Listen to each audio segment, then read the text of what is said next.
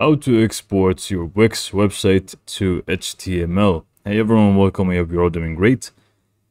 In this video, I will show you the best way possible, or the most possible way ever, in Wix to actually export it to HTML, because there is no proper way to do it. Like from Wix itself, it does not offer that option. But you can, work your way around it. It's not going to be the best. It's not going to be fully functional, or at all, actually. Sometimes it really depends on the elements that you have on your Wix website. But first, just go ahead and open up your Wix site. Click on Edit Site on the top right.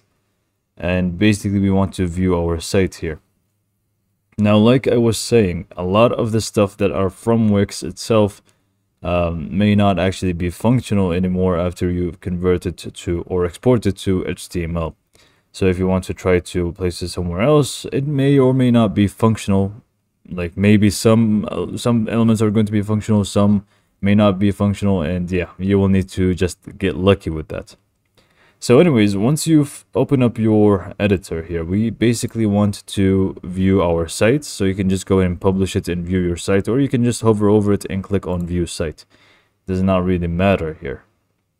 And basically, once our site opens up here, you want to locate, right click on your site until you find the save as. If you find the save as option, once you actually right click, you're good to go. If you don't, then just go ahead and hover down a little bit until you actually find it, because some sections may not have that in them. So anyways, once you actually find that save as option, which I already have from the homepage, go ahead and click on that, and then you can see it's going to save as HTML. So go ahead and save that.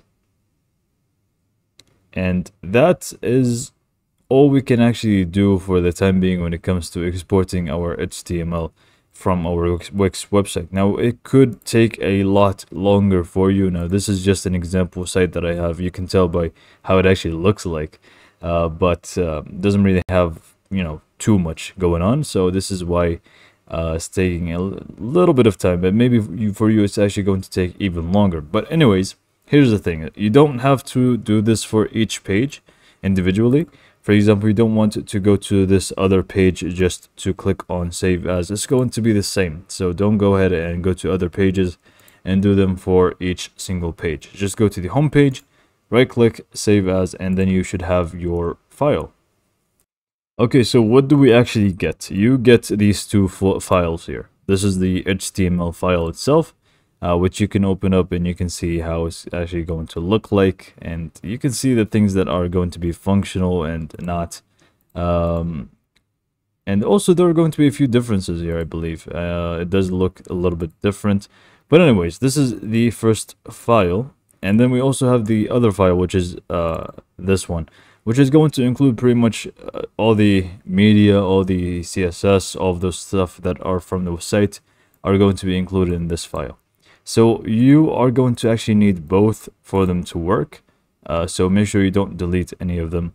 Keep both of them and use them however you want. So this is pretty much all there is to it. Hopefully you found this video to be helpful, and thanks for watching.